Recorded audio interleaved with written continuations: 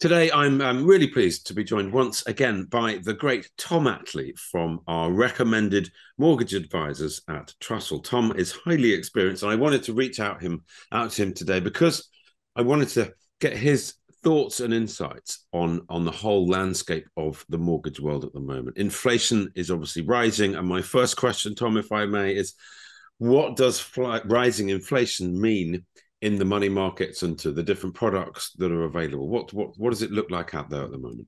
Yeah, so one of the ways the Bank of England is tackling to combat high inflation is to increase interest rates, which is the main factor in how much your mortgage payment is going to cost every month. So essentially, if inflation is high, the Bank of England will attempt to reduce that by increasing interest rates. So whereas 2 years ago, if you took a mortgage out and you had a good deposit and you were a perfect customer, you might see yourself paying an interest rate around 1%. Some very lucky people, there were a few interest rates flying around at 0.9 something percent.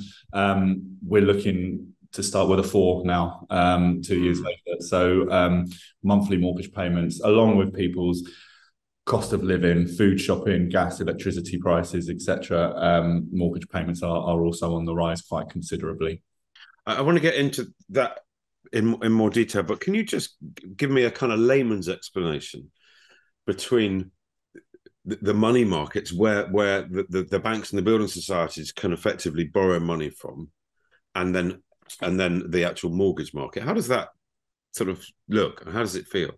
Yeah, well, the banks obviously need to make a profit with everything they do, so they are looking at they'll borrow money from larger markets for a certain amount, for a certain percentage, and then they'll add on a little bit of a cut Okay. to themselves, which is where they they see their lending, and they'll also obviously pay interest rates out on people with savings accounts, but I don't Yes. think that they're going up proportionally to mortgage interest rates. We're not seeing that at the moment. So we're seeing banks sometimes withdraw from the lending market a little bit. So there are a number of lenders that are just saying, right, at the minute we can't.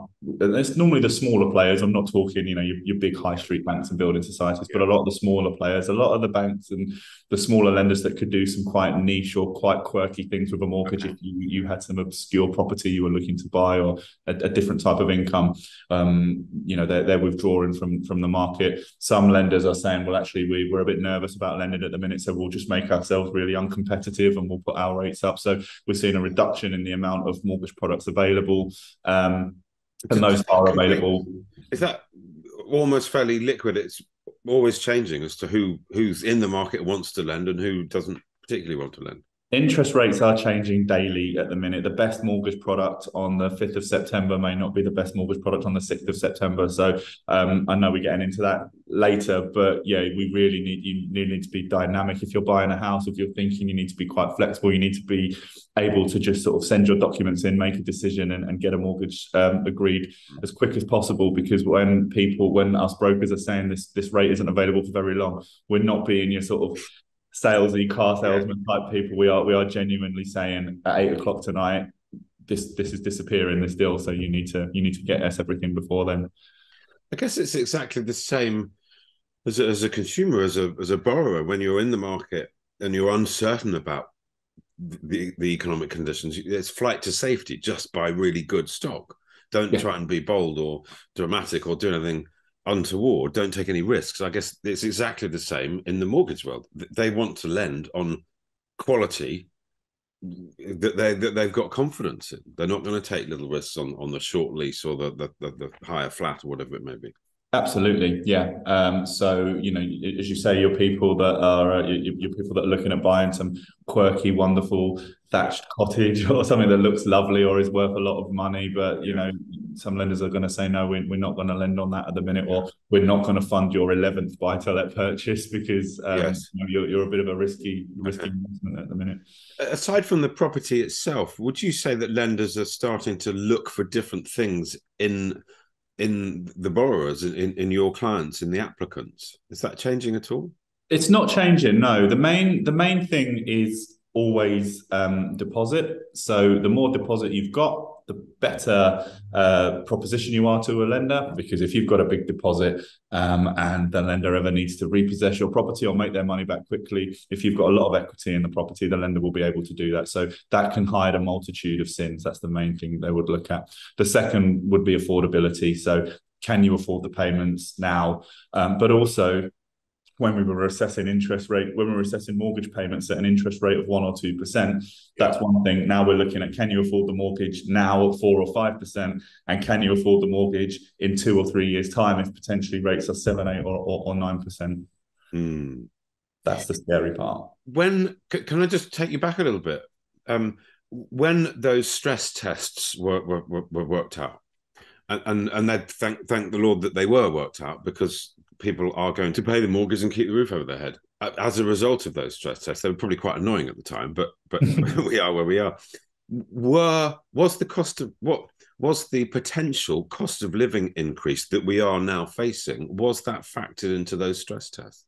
It was, thank goodness, because we were explaining to people that can afford a mortgage at 1% why they couldn't afford a mortgage at 4 or 5%, and even as brokers, we were thinking, well, that's never going to happen. The interest rates were low for 10, 15, ever since I've been doing the job, which started about 10 or 15 years ago. Interest rates have been very low. So none of us really that work here, or a lot of customers, can remember a time when interest rates were at 7 or 8%. So those stress rates came in, and now most of the people that took mortgages over the last 5 or 6 years, thankfully know that they can afford them moving forward. Okay. Yeah. So I took you back off track a little bit, but could you give me an idea of a standard deposit in terms of percentage? And I'm particularly interested in first-time buyers. Yeah, for a first-time buyer, you can get a mortgage with a 5% deposit. Right. It's a higher interest rate. You will need to have a very clean credit score. You'll have to have pretty standard income. And you'll need to be buying a pretty straightforward property. New builds are very difficult to buy with smaller deposits, new build properties. So if you're thinking of buying a new build property, particularly a new build flat, be prepared to be asked for a 10 or a 15% deposit. I wonder why that is. It's because a new build flat, you'll pay a bit of a premium because it's brand new. As soon as you move into it, your footsteps get on the floor and you sit on that sofa and you scratch that lovely new kitchen counter. That's going down in value very quickly. So you're paying a premium. So expect, if you're buying a new build property, in the short term for that property potentially not to hold its value, although in the long term that may not be the case.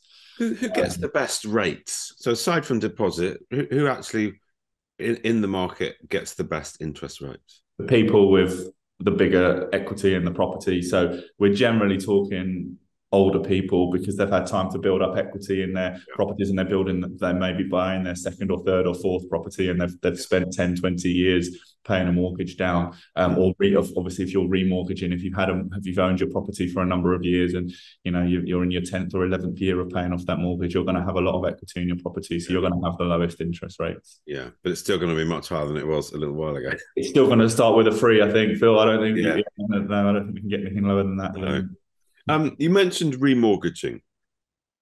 Have you got any advice or thoughts on tips if somebody is considering remortgaging? And I've been talking to people who are wondering, my mortgage hasn't expired yet. I've got another year or 2 left on my fixed term. If I remortgage, I will face a redemption penalty. But I feel that interest rates are going to go up. So I'm interested in, what's the best way to turn. And I fully appreciate that every individual circumstances is unique. But any particular tips or thoughts on that topic as a whole? Yeah, absolutely. Just speak to a mortgage broker, someone that's going to give you the benefits of their advice, and they'll go over the options. We can do that. We can look at someone. I've got a handy little calculator spreadsheet. I can put your figures in and say, yes, stay where you are, because it's not worth paying your £5,000 early repayment penalty. Or if you take this rate with X lender, it might cost a little bit more at the beginning, but it will tie you in for the next 5 years. So you're not coming to us in a year's time when interest rates are potentially higher than they are now. So speak to a broker. Also, if your fixed rate deal is coming up in the next 6 months, don't leave it until the last minute. Speak to a broker. If your rate ends on the 1st of December, speak to a broker on the 1st of June. We can secure a rate for you on the 1st of June. So it doesn't matter what happens in the next 6 months, that rate is banked and is yours straight away. if by some miraculous reason interest rates start going down, you get the best of both worlds. We can reassess it and reapply on a lower rate. But if interest rates continue to go up, which is what we're expecting, you'll get the rate that you bank on the day you make the application. So I like that. I don't like suffer in silence. But can you take it beyond 6 months? Could you do it a year? Could you? No. Unfortunately not. You know what? It? There are some lenders that used to be able to do that, but I think they've seen what was happening, and yeah, no, 6 months is the longest that I've seen that we can hold our rate for. So if you're on a fixed rate, you're worried about interest rates rising, get in front of the curve, speak to an advisor, and plow ahead. Yeah, it's a minefield of information. Yeah. You can Google it and be told all sorts of different things. But if you speak to an advisor, they know what type of transaction you're looking at. They know how to do these calculations. They know how to assess your situation, and they can tell you very clearly, yes, it's time to switch. No, it's not. See, Tom, you made it sound quite simple that you plugged it in your little calculator and it told you what to do. But there's a lot more moving parts than that, isn't there?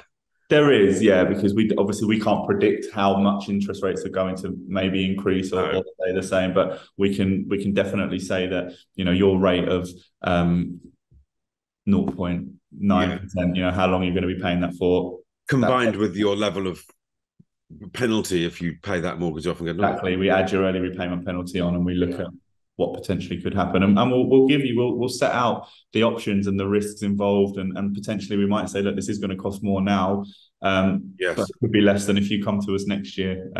So, you know, people can make a decision based on that. Well, it's a big topic, so really useful to get your advice and thoughts. I guess what you're trying to say is, if you need advice, go and talk to Trussell.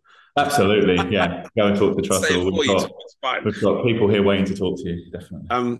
You know, it is, your mortgage payments are the biggest payment of your life. So you might as well get some help with it. It is a complicated market. It's a complicated time, and it's very much a changing time. So I and our audience at Move IQ very much appreciate your words of guidance and consideration. Thank you, Tom. Much appreciated.